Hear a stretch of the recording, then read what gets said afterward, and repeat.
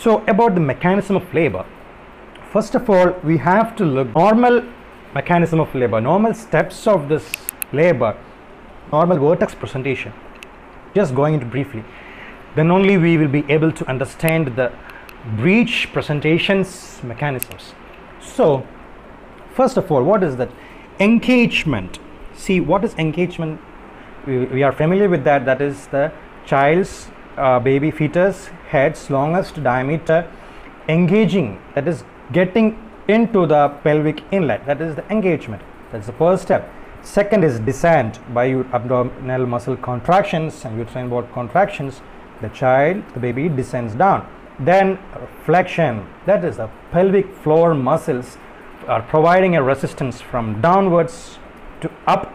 And next is internal rotation, that is the child's head is being rotated to align in the maximum longest diameter in the pelvis so that it can come out easily.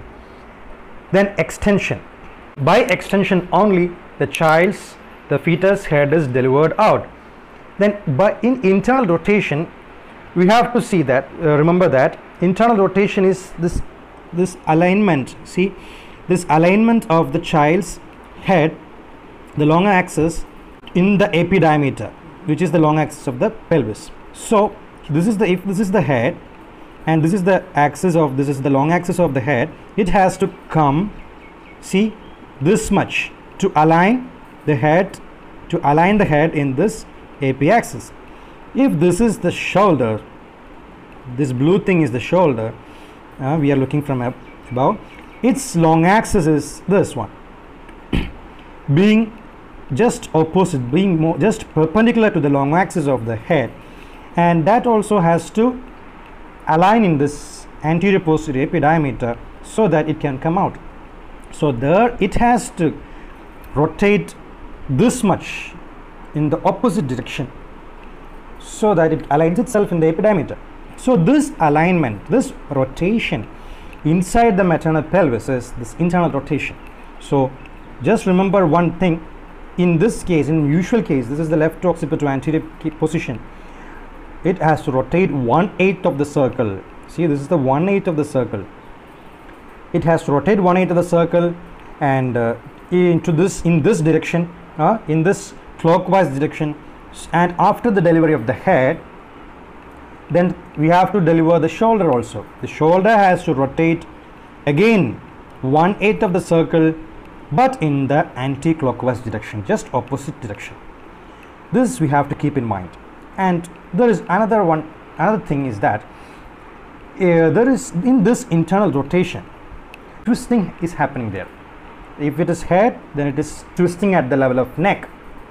If it is shoulders, then it is twisting at the level of trunk. So whenever there is a twist, it has to untwist also. So if the head has gone twisting in the pelvis 1/8 of the circle in this direction, and after the delivery of the head outside the body, it has to untwist in this opposite direction, in the opposite 1/8 of the circle, so that it untwists. And that untwisting occurring outside the body is known as the restitution. See, this restitution. Then only the thing works. And after this, there is external rotation. That is, if assume that the head has delivered out, first it has got internal rotation, then it has delivered outside the body, it has got restitution coming back to the normal position, then this shoulder has to deliver. For that, the shoulder undergoes internal rotation. So internal rotation in 1/8 of the circle in this direction. So the head has already delivered out and head is outside the body. So while the shoulders rotate 1/8 of the circle as internal rotation inside the maternal pelvis, a corresponding rotation of the head occurs outside the body along with the shoulder rotation. So we are only seeing the head out. So the head rotation outside the body corresponding along with this internal rotation of the shoulder, that is known as this external rotation. That we are calling as external rotation, and that occurs in this direction. See, along with the shoulder rotating in this direction, the head also rotates outside the body in this direction after the restitution. So if the internal rotation of the head is in this direction, the restitution of the head is in this direction, in the anti-clockwise direction, and also external rotation is in this anti-clockwise direction, that is in the same direction as that of this restitution. So restitution and external rotation are in the same direction, just opposite to the direction of this internal rotation. Okay, this is the principle. This we have to keep in mind always. Whatever be the position, if there is twisting, there is untwisting outside the body. That is, if there is internal rotation, then has to be an restitution. With that, there has to be an external rotation also. And keep in mind, internal rotation, if it is one direction, then just opposite to that occurs the restitution and the external rotation. Okay, after that there is delivery of the whole baby outside. This is the mechanism of labor. Okay, next about the mechanism of labor in breech. So in our case, first we are dividing our mechanisms into three headings. First, the delivery of the breech, that is the buttocks. Second, the delivery of the shoulders. Third, the delivery of the head of the fetus. Under these three headings we will be looking. So it is much easier because we have already discussed about the normal mechanism. Next, only the thing that worries is how it differs, only the small differences. So coming to the delivery of this breech, first thing is, I've told you there is engagement. Here the engaging diameter is bitrochanteric diameter. That is, bitrochanteric diameter is this between the two trochanter. See, this is the buttocks, this is the child's position, and this is the bitrochanteric diameter.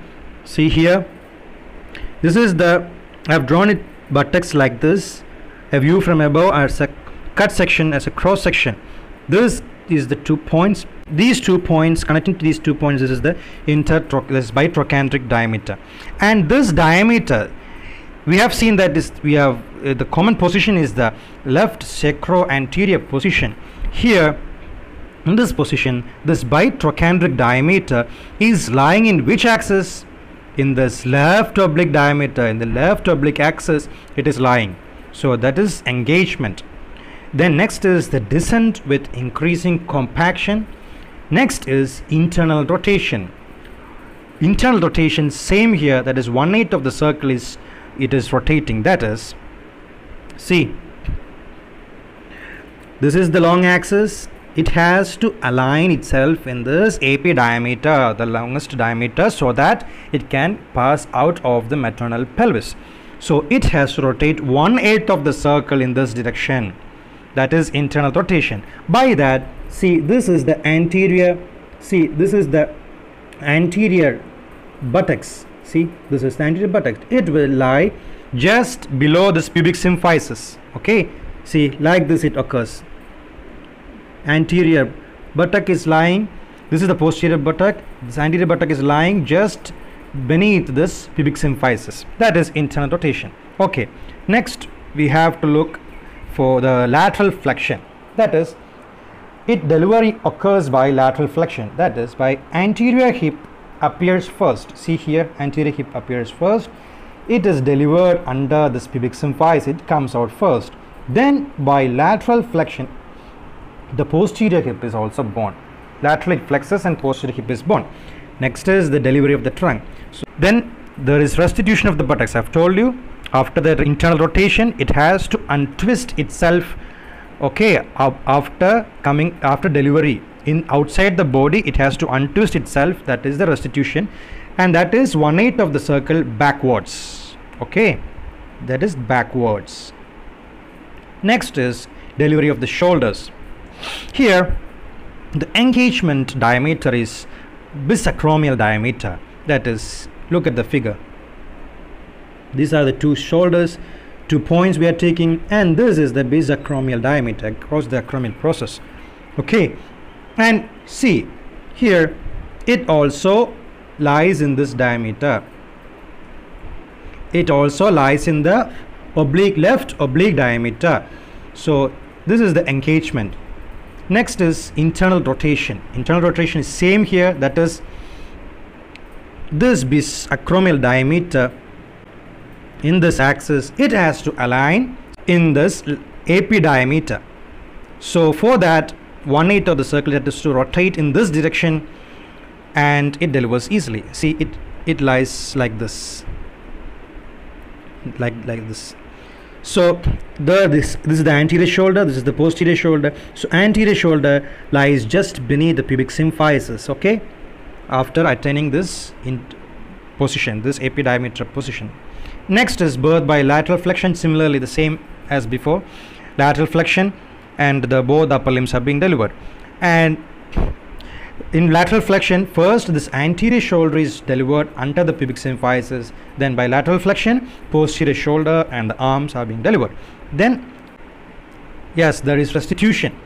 Once there is internal rotation of this shoulders, after its delivery outside the body, it returns back, untwists back 1/8 of the circle, and that is the restitution of the shoulder. Over. Next, what is the only part, which is the only part remaining inside the maternal pelvis?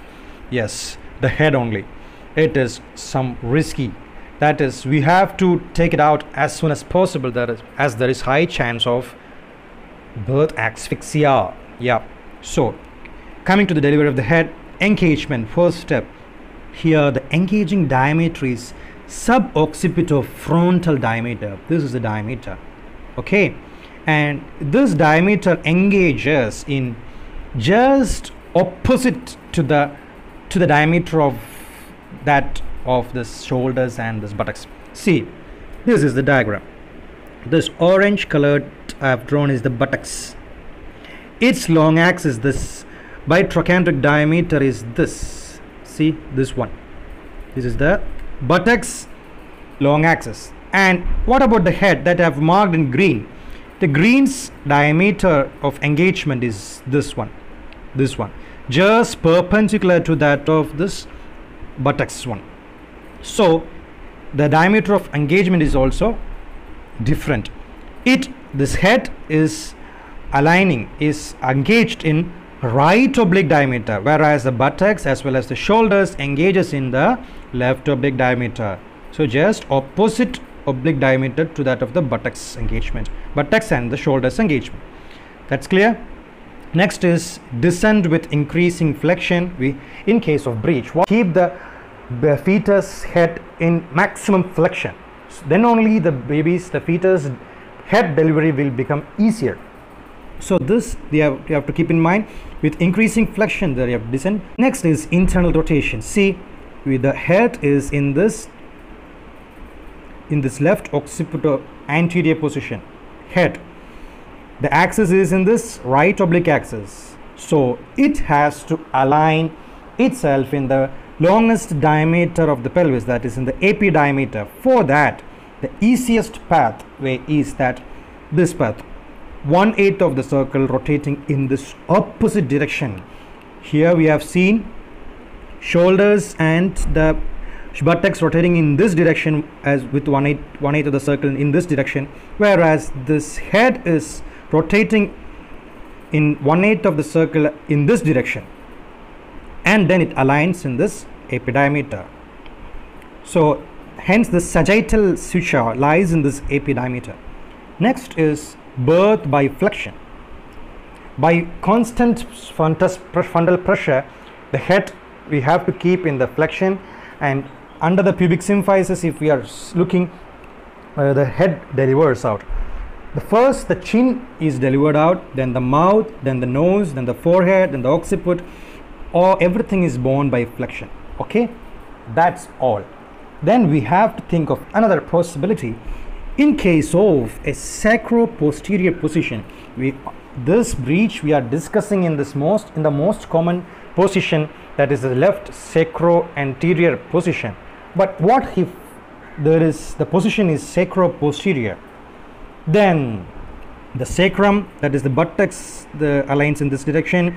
There's shoulders also aligns like this in this diameter. It rotates 1/8 of the circle to align in the epidiameter, and after everything, the head lies like this. The head lies like this. The head has to rotate, in this case, 3/8 of the circle instead of 1/8 of the circle, so that the occiput comes beneath the pubic symphysis, so that the head aligns in this epidiameter, so that it delivers like what we have discussed before. So occiput coming just beneath the pubic symphysis. For that, 3/8 of the circle it rotates in case of sacro-posterior position. Rarely it rotates backwards like this. Rarely it rotates backwards. We should not allow it to rotate backwards. So once breech is born, then always kept anteriorly. Okay.